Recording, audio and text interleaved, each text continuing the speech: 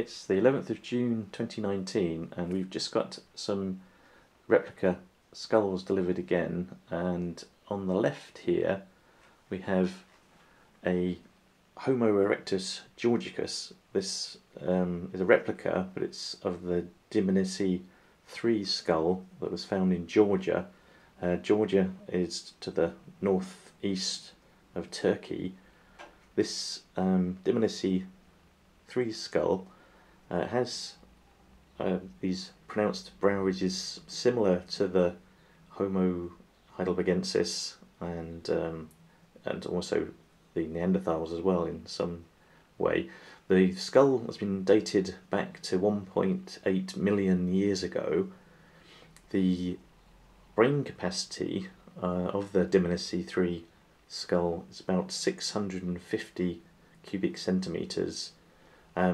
With Homo erectus, they lived from maybe 1.8 million years ago up until maybe as late as 70,000 years ago.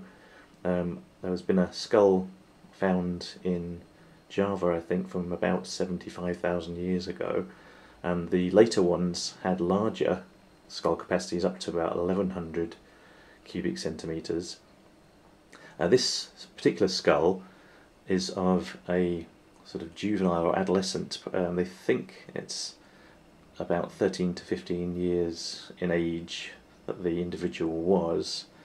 It's one of the best preserved skulls of Homo erectus. Homo erectus probably arose in Africa and then moved out into Asia.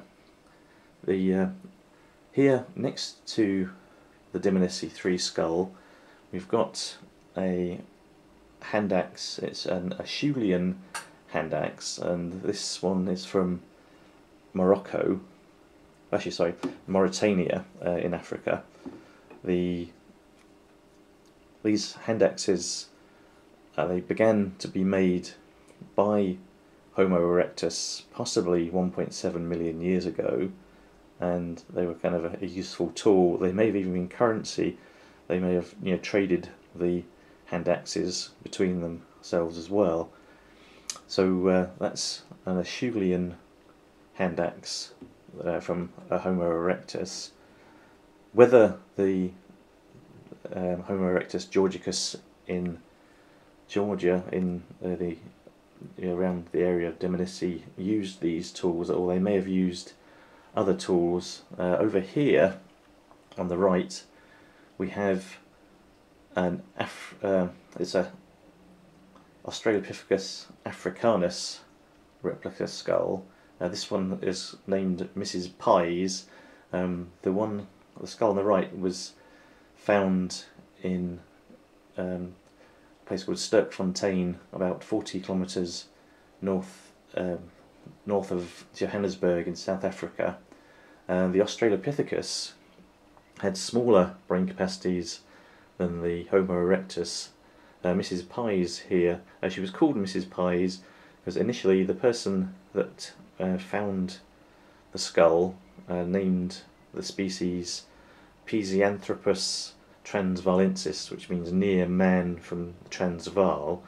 As it turns out, the people working with the person that found the skull nicknamed her Mrs. Pies. She is actually a female, a middle-aged female of the Australopithecus africanus. This skull would date to about 2 million years ago.